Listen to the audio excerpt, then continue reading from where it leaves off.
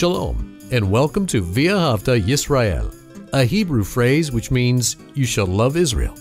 We hope you'll stay with us for the next 30 minutes as our teacher, Dr. Baruch, shares his expository teaching from the Bible. Dr. Baruch is the senior lecturer at the Zera Avraham Institute based in Israel. Although all courses are taught in Hebrew at the Institute, Dr. Baruch is pleased to share this weekly address in English. To find out more about our work in Israel, please visit us on the web at LoveIsrael.org. That's one word, LoveIsrael.org. Now, here's Baruch with today's lesson. One of the predominant themes in this epistle to Titus is to contend for sound doctrine. We see that in the first chapter and in the chapter that we're going to study this evening.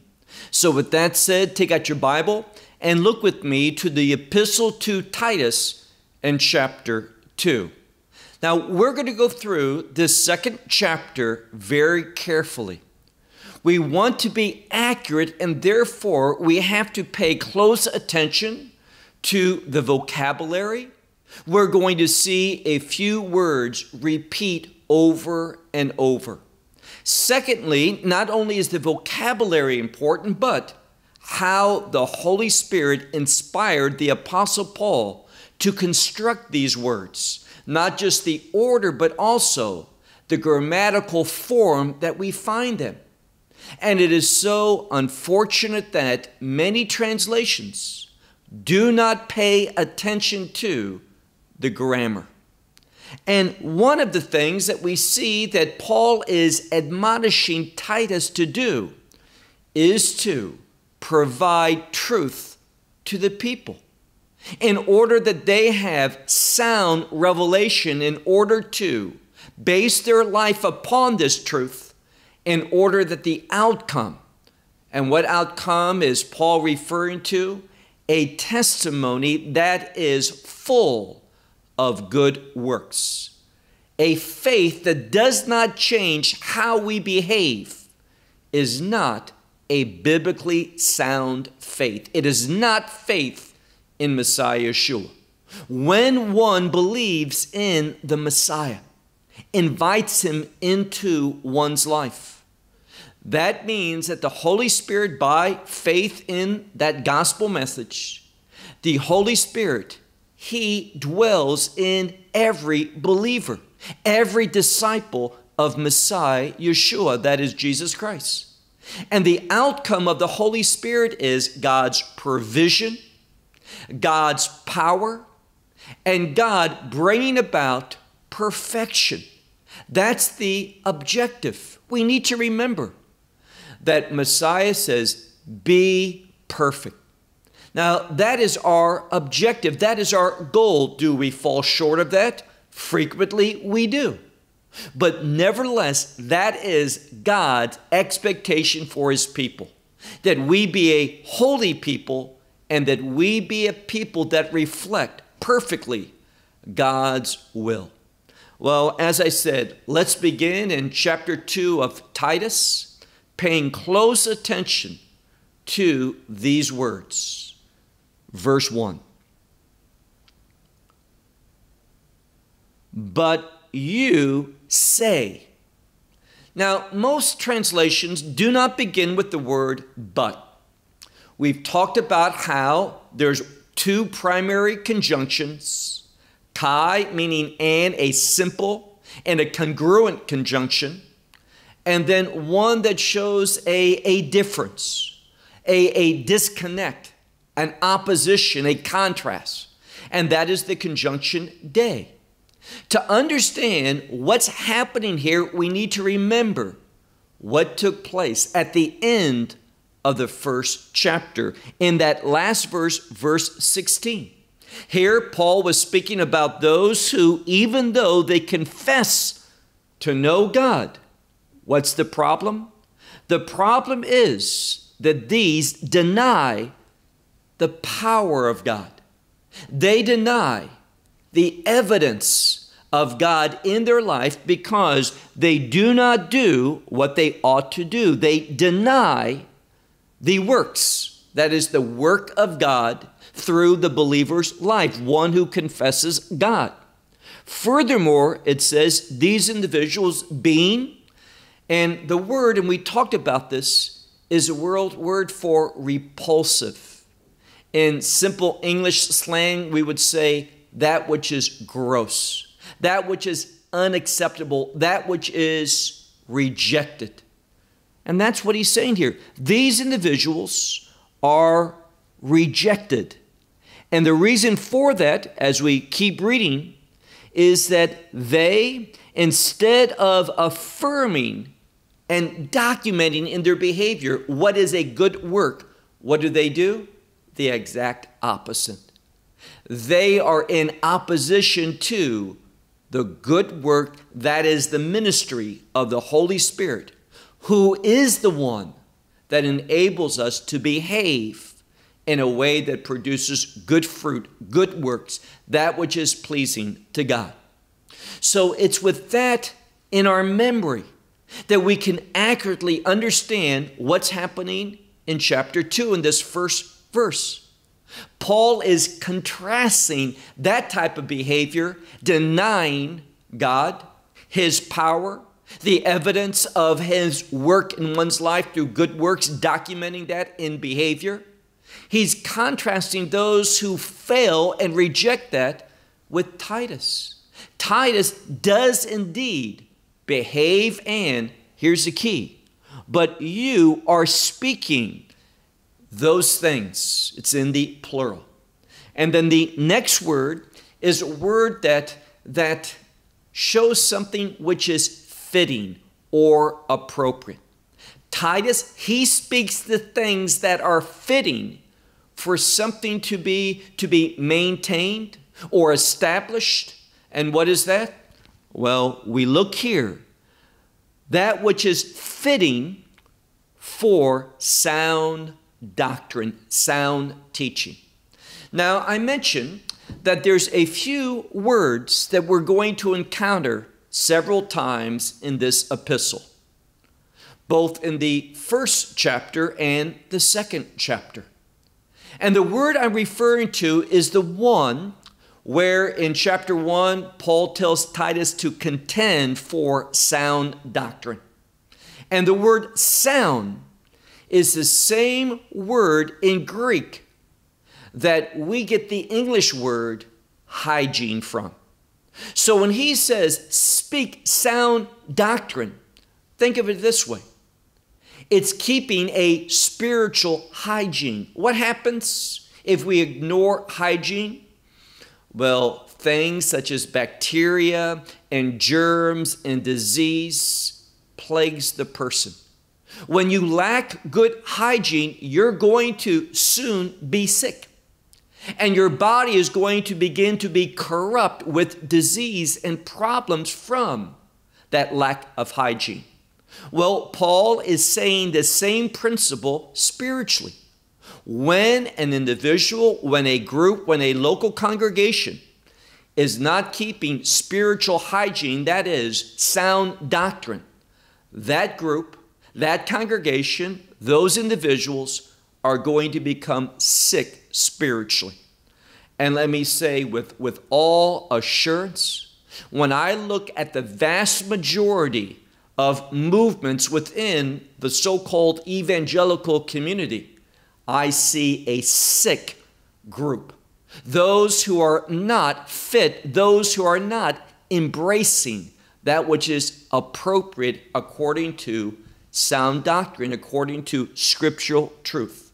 So here in this first verse of chapter 2, he reiterates how important this is. But you, in contrast to those others, you are speaking those things that are relevant, pertinent, those things that produce sound doctrine. Look now to verse 2. We saw in the first chapter that there was an emphasis on elders. Let me say that another way, leadership. And there should be male elders, and there should also be female elders. Now, they have a similar but unrelated position within a local assembly. He's talking primarily, if we go back to chapter 1, he says, set elders where? In every city. He's talking about a community right now. He's not talking about necessarily a local congregation. If you ask me, and I'm going to deal with this just so that it doesn't come up at different times or people are unsure about my intent, in a congregation that has elders or deacons, is it appropriate for a female to serve in that capacity? The answer is biblically, no, it is not. A congregation that is embracing sound doctrine will not have female elders, that is, in the main leadership of their congregation. But there's going to be women and men that are older, the implication is wiser, that have a good reputation in that community, and they are going to provide great leadership and influence both in the congregation and in the community. That's their job. Not necessarily in some official title, but in a very practical way. And this is what he's talking about here within this community, within each and every city.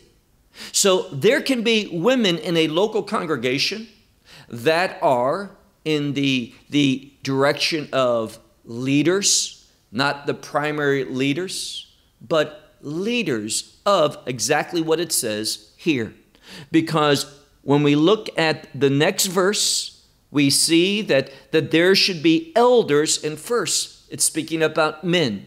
And these elders who are men, and we know it's speaking about men because it's in the masculine, men who are sober-minded.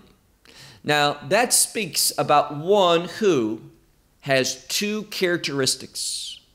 First of all, they are able to, with sober understanding, know what to do in a given situation. But that's only half of it. They are also vigilant in doing it, committed. They are alert to make sure that what needs to be done is done. This word has the same idea of someone watching, guarding, and waiting to respond. So it's just not a knowledge, it's also being diligent in responding to that situation.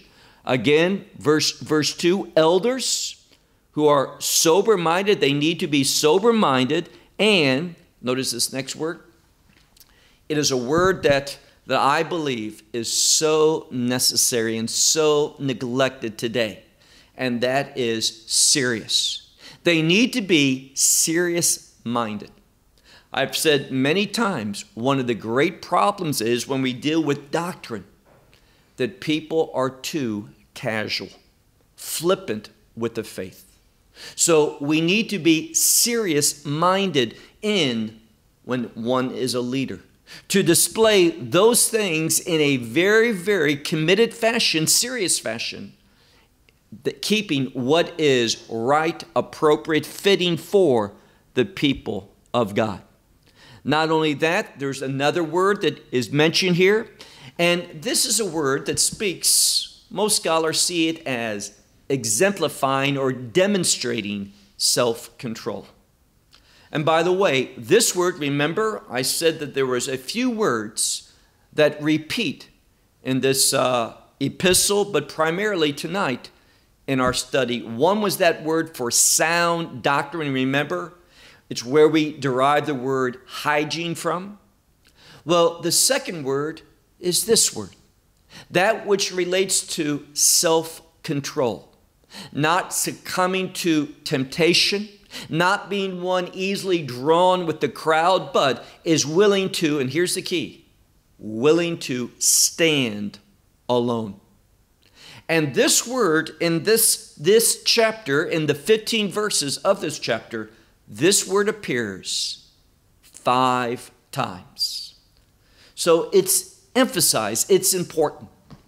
So these elders are supposed to be sound mind, that is sober, vigilant, and also serious-minded, and then also under self-control. For what purpose? Well, now we see that same word for sound. Remember, hygiene. It says sound for the faith, meaning faith is related to truth. They are individuals that when we look at the truth, they do not corrupt it, but they are committed to it.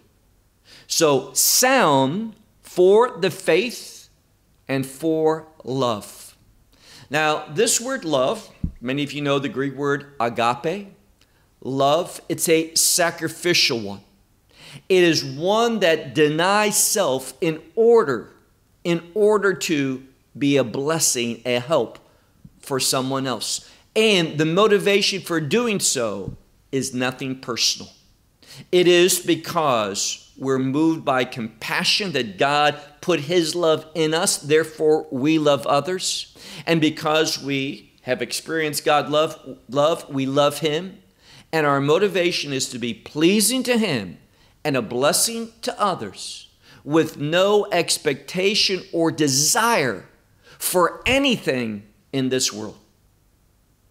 Our emphasis is on the coming age, the kingdom of God. We want to store up rewards there, nothing for this present time. So elders, they need to be sober-minded, also serious, under self-control, and sound for the faith and love. And notice that last word. Some Bibles will translate it patient, but it's a word for enduring. It's a word of perseverance. And that's so important.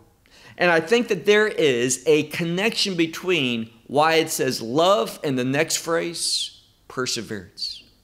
When you love, there's that commitment. Remember, we talked in a recent message, maybe what we talked about in chapter 1 or another message that I gave very recently, about how in 1 Corinthians 13 it talks about love endures all things. Why? Because it's committed. Love is a quality that perseveres and overcomes. And that's what he's talking about. If we have sound faith, it will manifest itself in love and endurance. Move on to verse 3. Now we have elders, but we don't have the masculine, but we have feminine. And this could be the wives of the elders. That's how some interpret it.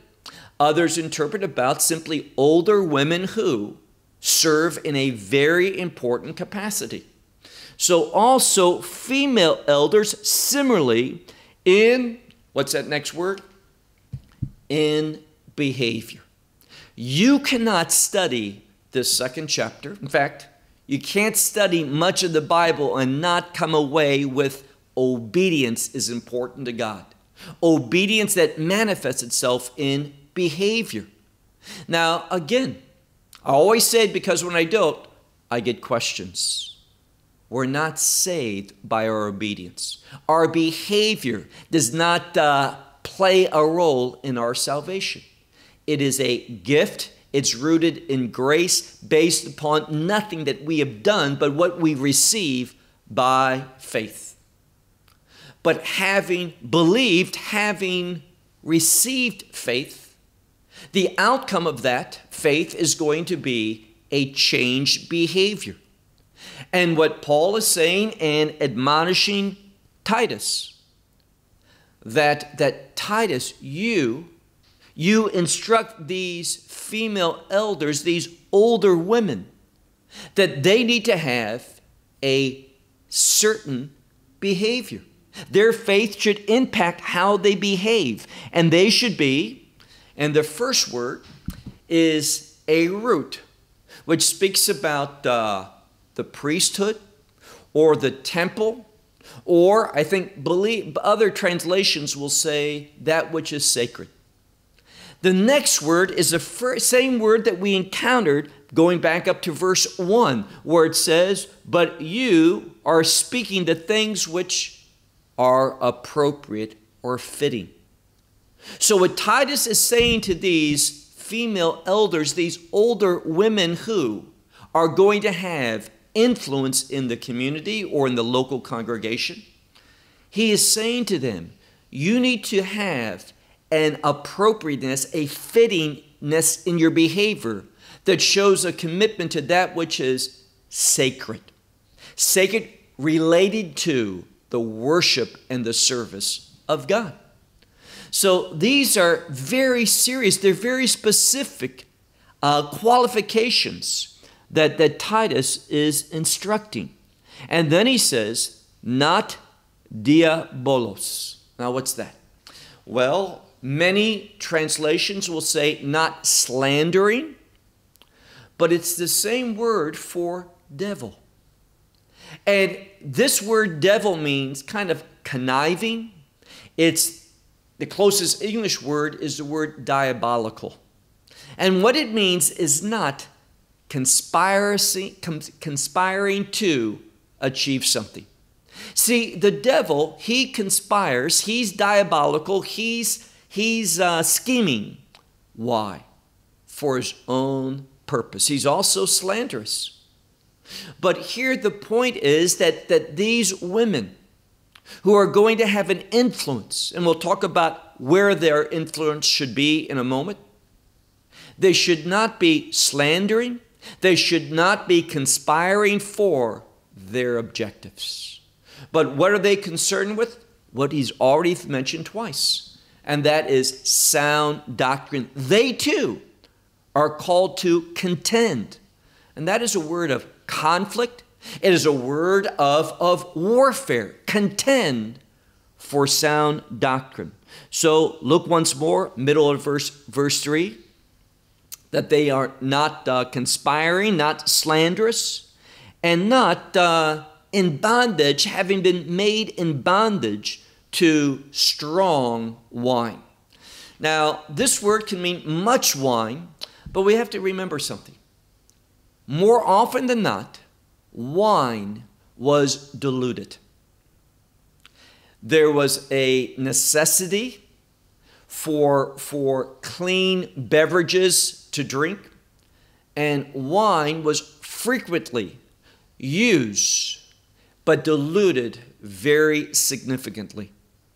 And what it's saying here is that this should not be one who has been given over to, enslaved, and that's exactly what that word is, having been enslaved by strong wine. So they don't have that issue in their life. But rather, what are they doing? They are those that are teaching, those who are teaching what is well, what is good, what is the will of God. So they're affirming that which is proper good doctrine. Verse 4. In order that, why do they do this? Well, now we're going to find their motivation, their objective. What should be the objective that they have in being this group of female elders? In order that, notice what it says, it's the third time that this word for self-control. Now remember this. 5 times in this chapter, Paul is going to remind Titus of how important it is for individuals, so much more so leaders within the community, to demonstrate self-control. And again, what is that? Not being pulled away, tempted, and doing the things that temptation leads to, enticed to. Being an individual that is not pulled away by the majority or by what's popular or because of a desire to be popular. No, a leader, he's committed to something. That sound doctrine, and he's willing to contend, she's willing to contend by herself, by himself. And that's why we see today that many times, especially politically speaking, people make decisions not based upon right and wrong, but based upon, well, the people won't like that. This won't be well received. This is not how other people are doing it in other places, other countries. It doesn't matter. We need to be committed to sound doctrine. And that's what he's saying here. And to do so, we have to be people who are self-controlled. So once more, verse 5, it says here, in order that they be of self-control, who be? The younger women.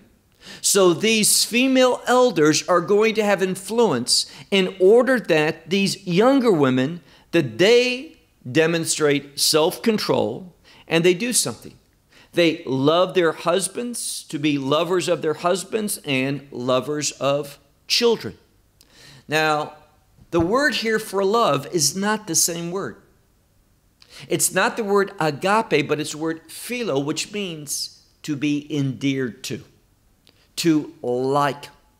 And they're supposed to demonstrate in behavior that they like their husbands, that they like their children. And I've been told that this word has contained in its meaning, not in its etymology, but in its meaning, a degree of joy. And that makes sense because the things that you like, they give you joy. We know sometimes agape love is a sacrificial love, and there's not a joy initially that comes from that.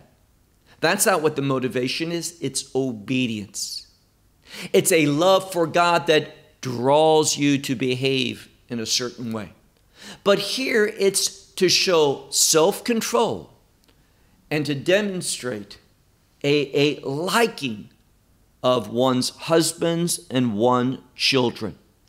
And then he goes on to say here in our passage that also, look now to verse 5. This is now the third time. It was earlier in verse 4. It was the second time that this word sound mind. Now it's the third time. To be sound-minded, pure, and this is a word which means to do deeds at the home. Then the word good, which means in regard to God's will. And notice immediately after this word good, which relates to God's will, it says being in subjection to one's own husband. Now, I want to point out here this word to be in subjection to. It has to do with submissiveness. It has to do with recognizing authority. And this word appears, and I wrote it down here, 38 times in the New Covenant. 38 times. And if you go through, which I have done, and look at each of these times, it shows one who subjects himself to another because it's the right thing to do. Let me give you an example. In the Gospel of Luke, this word is used in regard to Messiah. Messiah who submitted himself to his parents. Now let me ask you, who was greater? He was. He's the Son of God. But nevertheless, because it was right in God's eyes, God's program, the purposes of God, for a son to acknowledge the authority of his parents, Messiah. He humbled himself and did that. And in that same way, we're not saying the woman is less, but we're saying that biblically, look again what it says, going back to verse 5, to be sound-minded, to be self-controlled, pure, a keeper of the home, doing deeds of the house, also that which is good, And then it says, to be in submissiveness to one's own husbands. Now, how to understand this? Here again, if you look at these 38 different times, we see something. It is not speaking about one who is less than. We've already demonstrated that. But it's one who humbles himself, herself, recognizing authority for the purpose of God to be met. Not the purpose of the individual that this one subjects himself to. I want to say that again. The purpose is the will of God to be realized. It is not for one who is in the authority for them to get whatever they want or whatever there's right. So when a woman submits to her husband, it's always for the will of God to be manifested. That's what the scripture is teaching us. And look at something else here. As we go on, it says, to her own husbands, meaning this. She is supposed to behave in a way that it produces God's will in her own husband. Very important. That is her objective. That is her sphere of influence, not to another individual. Second part in verse 5, why do that? In order that the word of God is not blasphemed. So let me just say something. When a wife refuses to submit in the things of God for God's will in regard to her husband, she is blaspheming the word of God, the order of God. It is vital that we see this. Now, I want to give an example because oftentimes people, if we don't see something, feel something, touch something, we won't be committed to it. Seeing is believing for many. That's not how it should be, but it is. But I want to give you an example. Recently, I was reading about a devastating fire that took place in California. Now, this was a few years ago, not recently, but a few years ago. I was reading about it recently. And it talks about one individual who had a cigarette, threw it on the ground, went back and couldn't find it where it was. He threw it, the wind blew it, and he had not put it out. And he says to himself, that little action brought about a strong forest fire that brought about the destructions of homes. I don't remember how many homes, some businesses, and a lot of destruction of land.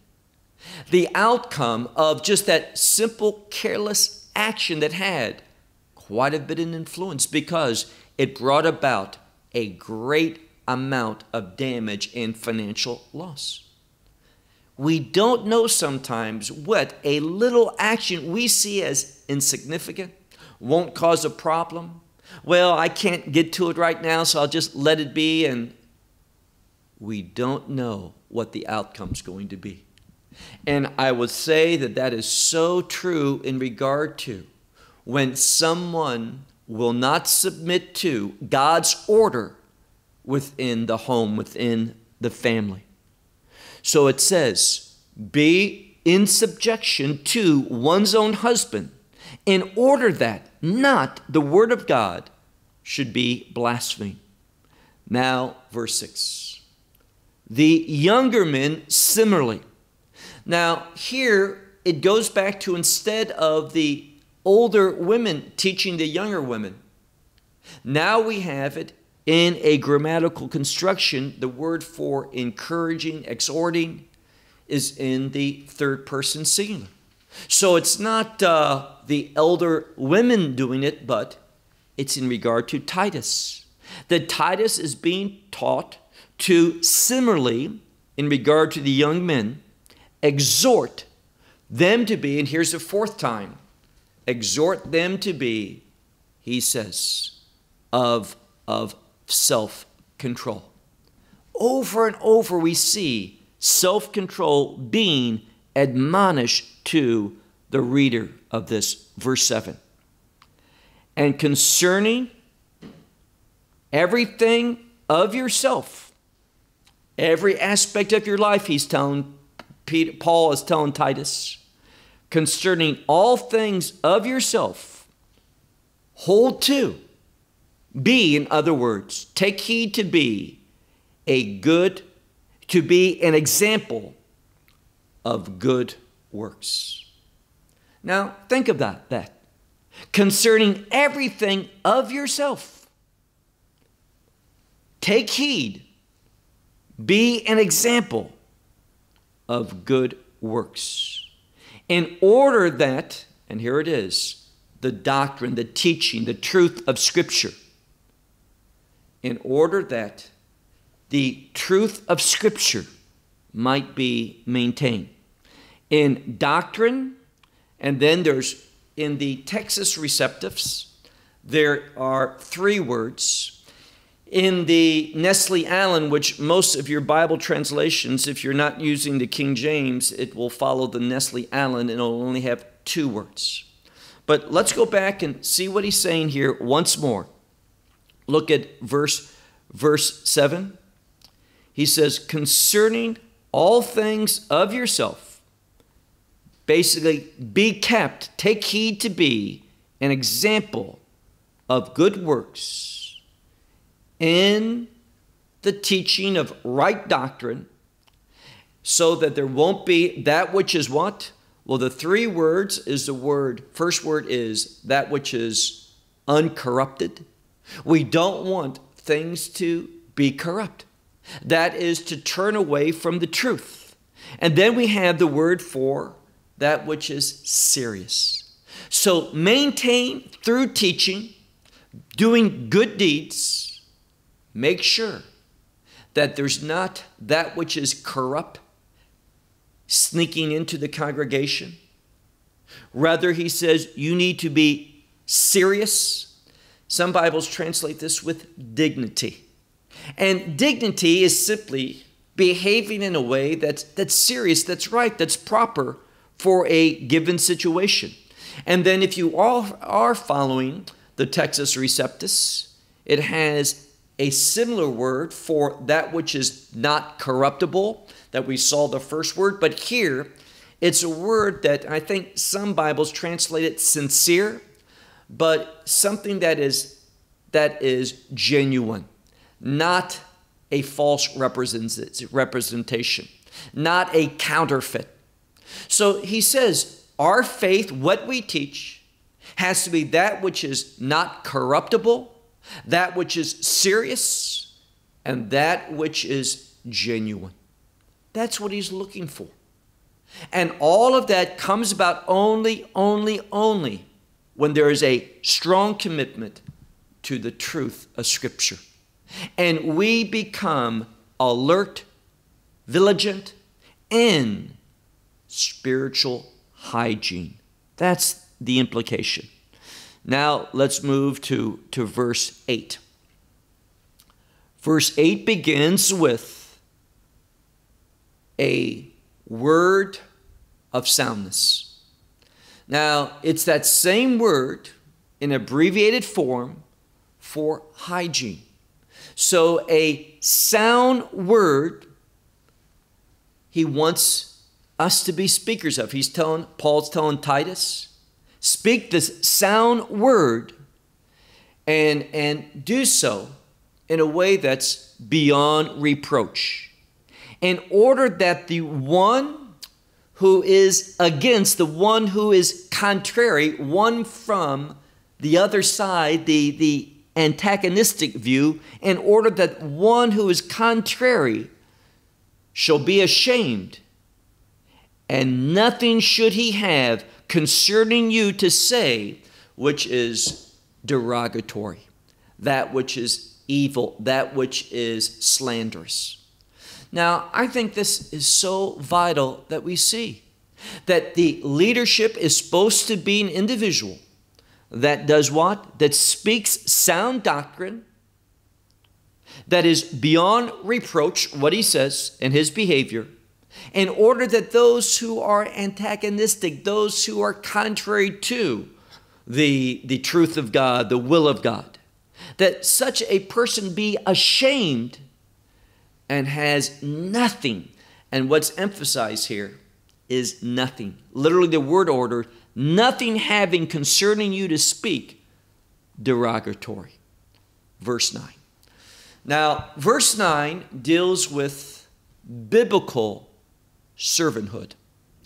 And what I'm speaking about, I'll use the word slavery, but it's very, very important that we don't get confused.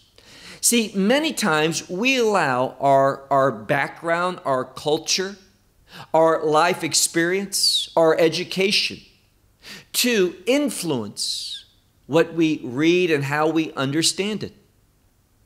This has nothing, when we talk about slavery in the Bible, it has nothing whatsoever to do with the slavery that's practiced in many places even today, where you take someone by force, you enslave them and make them do whatever you want, whatever it is.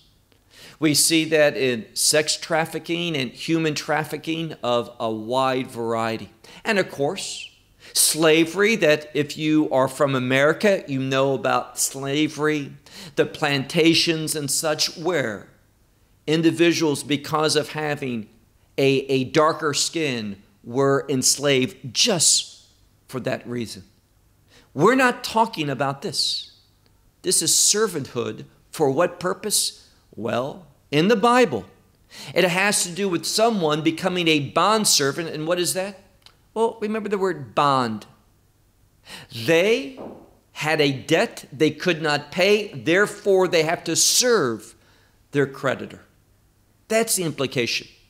And what does he say here? Well, as people of sound faith, we don't try to get away from our debts. We honor our obligations. That's what the emphasis here of this 9th verse. So it says, slaves, one own master. And the word here for master simply means one who has a secular authority or authority of some other variety. But in this context, it's a secular authority, not a spiritual. Slaves, one own masters, and it's the same word, submit to. Now, it has nothing to do with one is of more value or another. It has to do with one thing. An individual is brought into a relationship where that relationship demands that one has authority over another. And this is what it's saying here. You are to subject yourself in all things, and here's the key, to be well-pleasing. Now, well-pleasing is a very important word.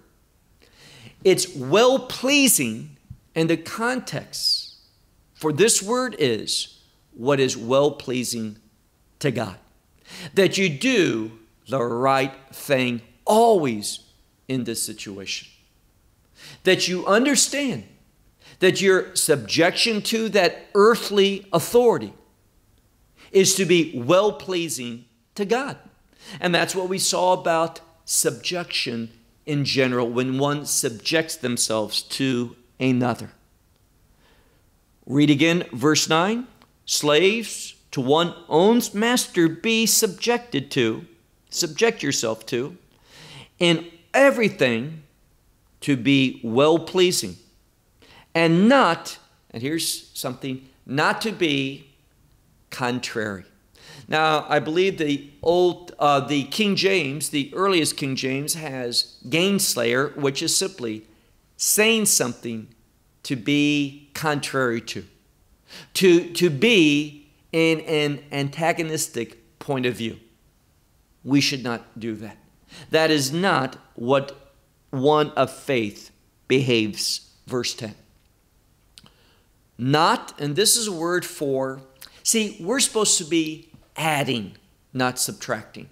And the second word in this 10th verse is a word that means do not be subtracting.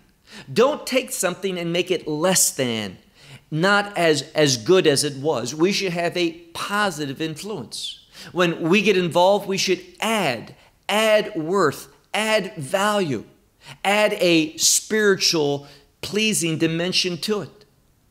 That's what it's saying, being a positive influence. So he says the opposite. He says, don't be subtracting, but he says, demonstrate, show, manifest good faith. And the implication is in all things, in every aspect. Good things, good faith, in order that the teaching, the doctrine of God, our Savior. Now, we need to pause for a moment because when we look at the grammatical construction, and you'll recall that I said it's so important for us to understand the vocabulary, the grammatical construction, the word order, all the clues of the text in order to arrive at a proper understanding. Now, when someone says, and I hear this all the time, when someone says the Bible doesn't speak about Yeshua being God, yes, it does. Many places. The problem is that people are not trained in the scripture to see it when it jumps out of the page. Look at this, and he's going to say it twice in the next few verses, but look at where we are in the verse 10. In order that the teaching of God, the doctrine of God, and then it says, our Savior. So our Savior is God. Very important that we see this. Now, someone might say, well, sure, God is the one that had the plan. He's the one that commanded Yeshua. Hold on. We're going to see how it gets very specific. But here, our Savior is God. And the teaching of God, our Savior. And then we have the word, it's the word cosmos. Now, most of you know the word cosmos. Many people would say, well, it speaks about the universes or all the universes.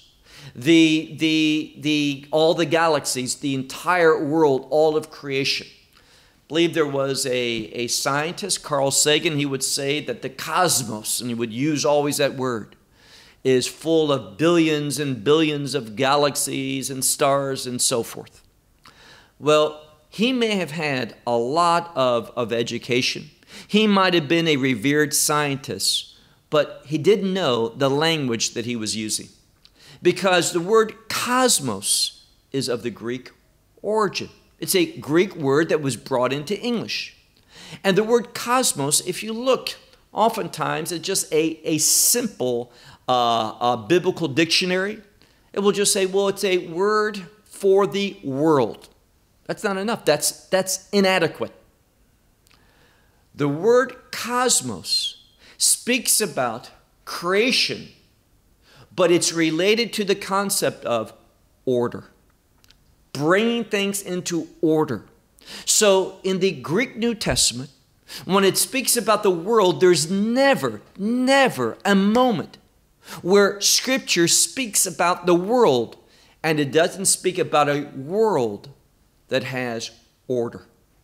Now, by the way, that same word cosmos can be used for that which is decorative or that which is adoring, meaning when something is of perfect order. You look at something. Here, my wife is preparing in front of me. You can't see her, but I can. And as I record this, she is setting the table because we're going to have a holiday meal. We're recording this before the conference a few weeks, and I see her doing it. And when everything's in order, everything that's necessary, everything's in its right place, it's beautiful.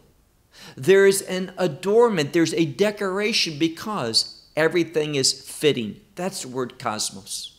So what he says here is this, that when, look at that verse again, when we're not subtracting, but we're adding to that, which makes for good faith, manifesting the good faith, it is going to be for that teaching, that doctrine which is proper, the doctrine of God, our Savior, and it's going to put in order. It's going to adorn, it's going to decorate, it's going to put in order, because it's the same word for cosmos. Put in order all things. Now, we're getting into a very important section of chapter 2. And that is speaking about grace, the purpose of grace, and the outcome ultimately of grace. And realize something. There is a relationship between the grace of God and the will of God. I want to receive God's grace because it produces the will of God in my life. I hear a lot of people talking about grace, but seldom do I ever hear someone properly say that the grace of God, which saves us, but it also produces the will of God. And that's one of the things we're going to see in this next verse. Look, if you would, to verse 11. For the grace of God, and if your Bible says has appeared or is manifested, it misses a very, very important truth.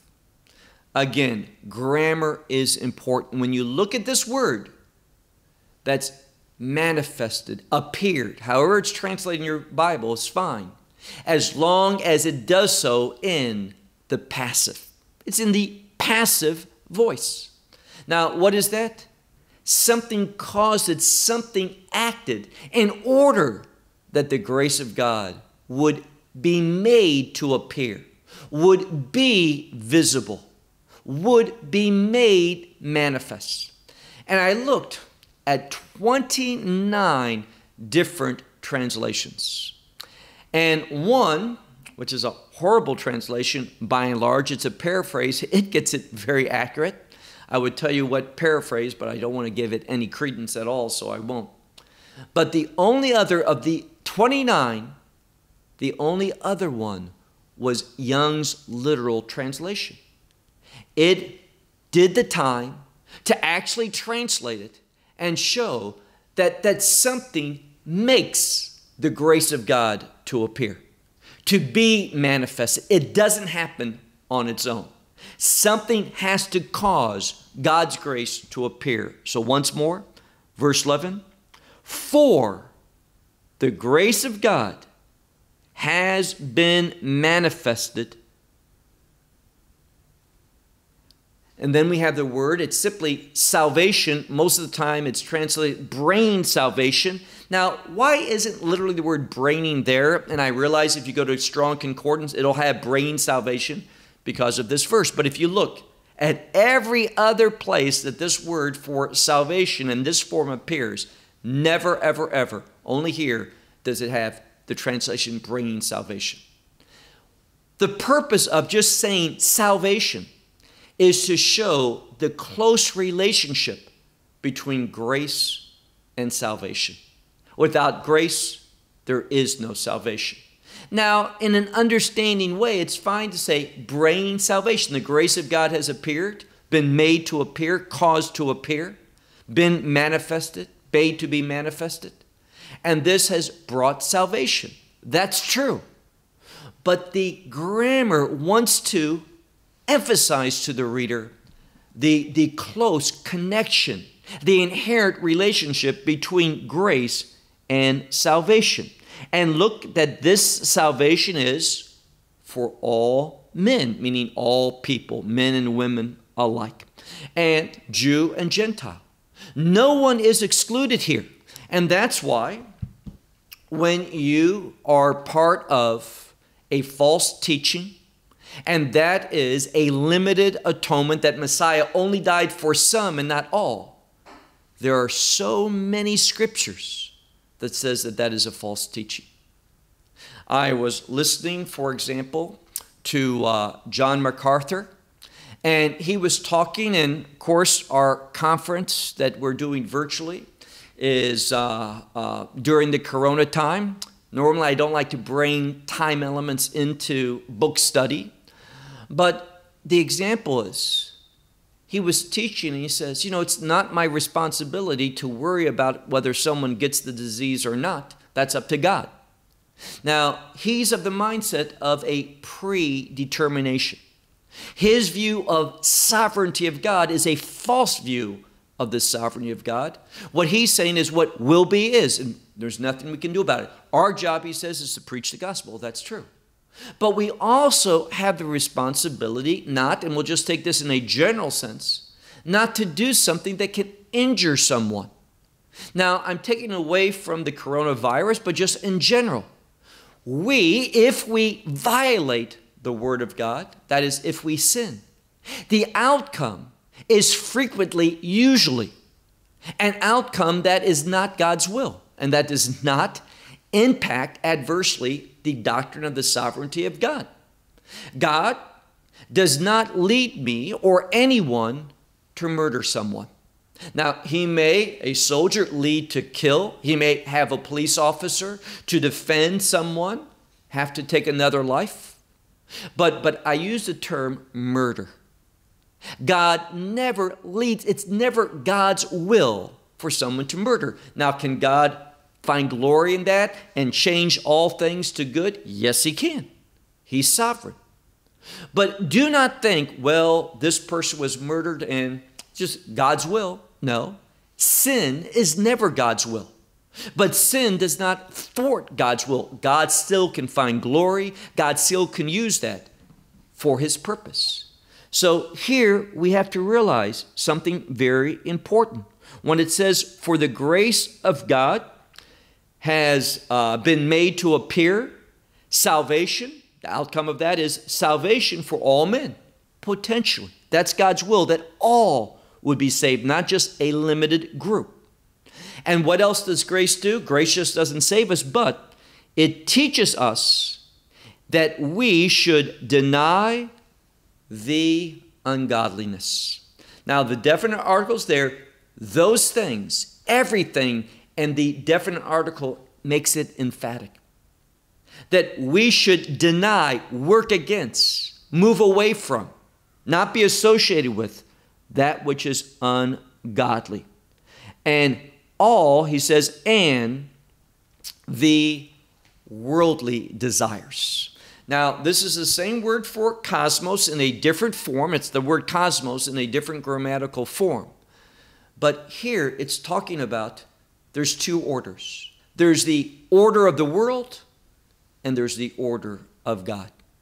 When God created the world, ultimately, those 6 days of creation, at the end he says, behold, it is tov me'od, very good. Sin impacted this world, stained this world. Sin corrupts this world. Don't blame God. Man, I'm guilty, you're guilty, humanity is. And there's an order of a sin-stained world, and there's an order of a holy kingdom. And what he's saying here is that we need to be people that do indeed follow that which is a kingdom order and not the ways of the world and it's simply desires. I realize some Bibles will say lust, but it's the desires, and if you understand lust as just a strong desire, then it's fine, the lust of the world. But rather we should be, here's the fifth and final time, we should be people of self-control and righteous and godly. That is a word for pious. It's a word that describes a godly behavior. So notice again, the grace of God teaches us to deny everything that's ungodly and everything that's rooted in the desires of the world's order.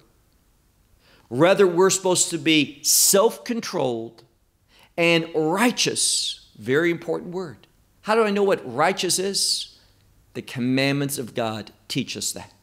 And that's why when someone ignores the commandments of God, and I'm talking about the Torah commandments, the law of God, they will not have the vantage point to understand that which is pleasing, that which is good, that which is righteous. And I'll come to that in just a moment.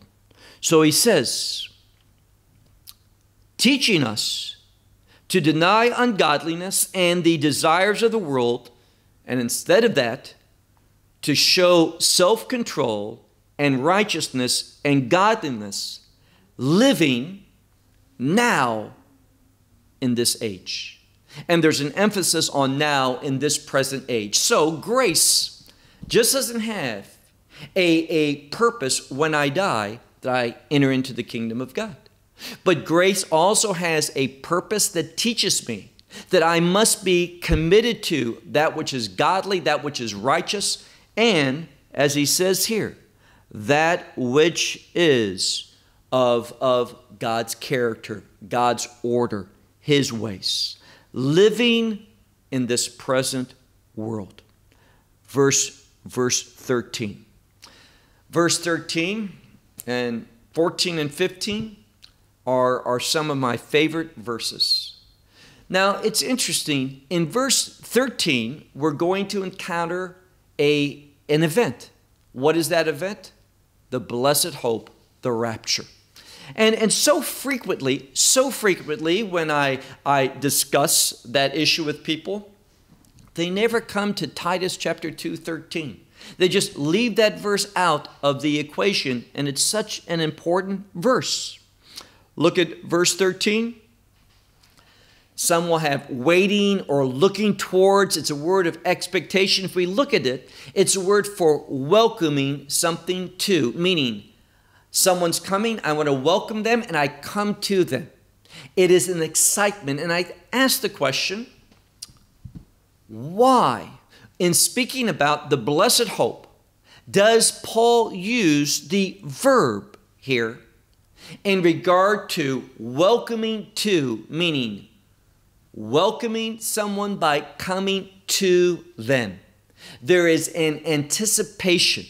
There is an expectation.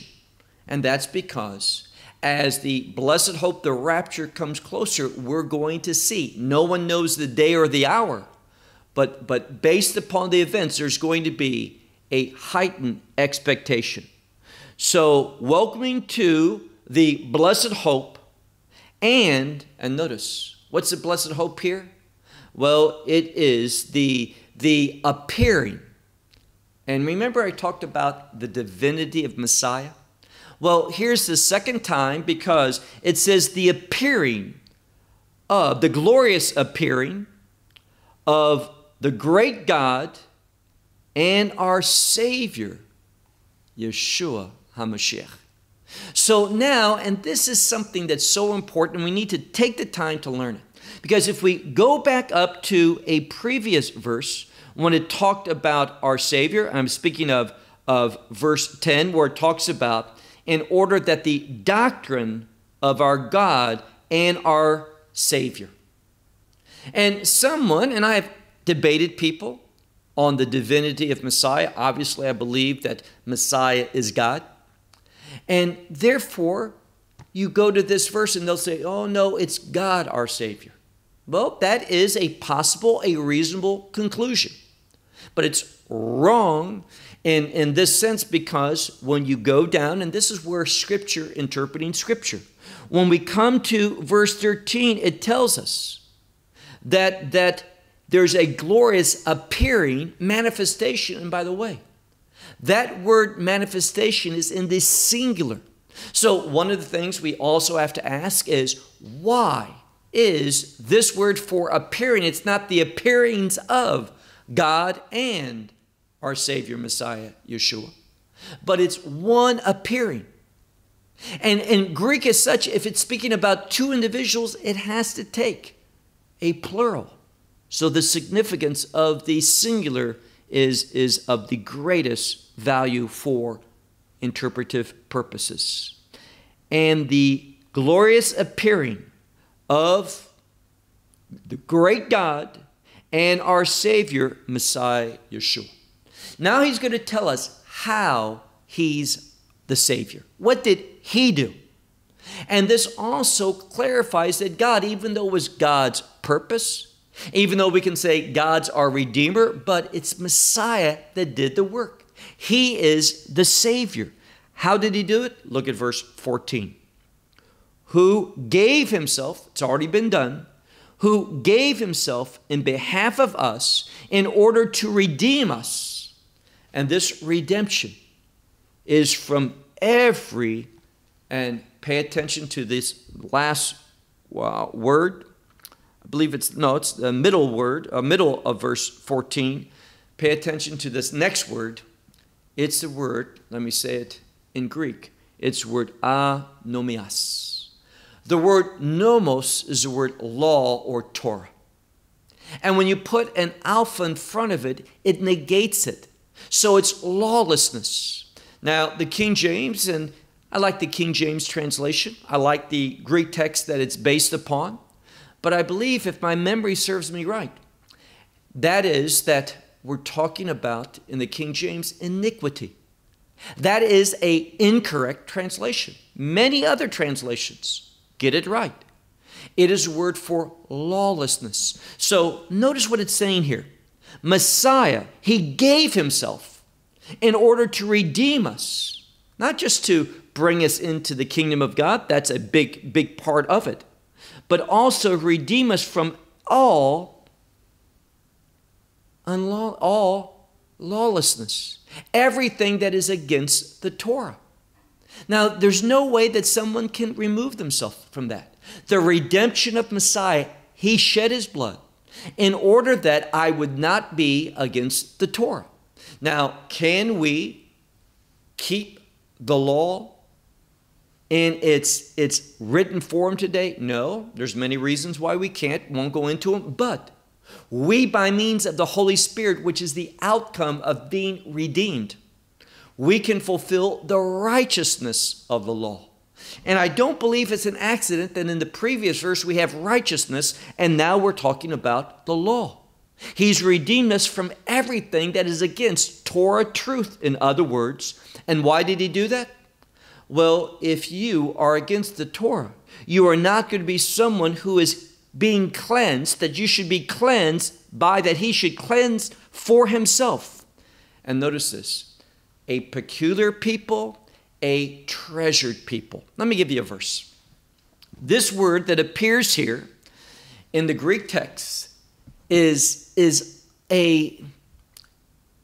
the Greek version of a word that appears in the book of Exodus chapter 19 and verse 5. I want you to look at that verse sometime. Exodus chapter 19 and verse 5, where it speaks about how God, through our response to his revelation, that he is going to make us, it says in verse 6, a kingdom of priests, a holy nation. But in the previous verse, the one I'm talking about now, verse 5, it says, Am Segula. What's Segula? A treasured people. But it's also a unique treasure. It's a peculiar people, unique, different than the world. So it says, in order to redeem us from all lawlessness, and he should cleanse for himself a treasured people. And what is this treasured people? How do you know that if you are a treasured people? Here it is. Look at the end of verse 14. Zealous for good works. Now, I'm sorry, you cannot say, I've received redemption, but the Torah is irrelevant. And good works, I don't want to be legalistic. Let me tell you. If you're not committed to doing good works, you have not understood the gospel. And there's a highly likely situation that you have trusted in an incorrect gospel, one that has been watered down so much that it doesn't even save. Now, I'm not trying to put doubt. I'm trying to be cautious. I don't want to stand before God and God say, you didn't really encourage the people in a way that brought them to make a biblical commitment to my message of salvation. So let me just read these words again. What does it say here? That Messiah has redeemed us from all lawlessness, everything that's against the Torah. And why did he do that? In order to cleanse for himself a treasured people, a peculiar people. And what makes us treasured to God and what makes us peculiar? That we are zealous for good works. And what is the word good? In accordance with his will. Let me tell you, when I look at most of what's passing for Christianity today, it does not live up to this definition, this bar. It falls far short. In fact, much of it is in opposition. What am I saying this for? Because we need to be sober-minded, vigilant. We need to be individuals that contend for sound doctrine. Well, one more verse and we'll conclude. Verse 15. These things he speaks. Paul is saying, I know you, Titus. I know that these things he speaks and he exhorts.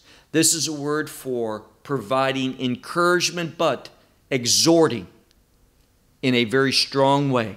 And also, it's a word for reproof.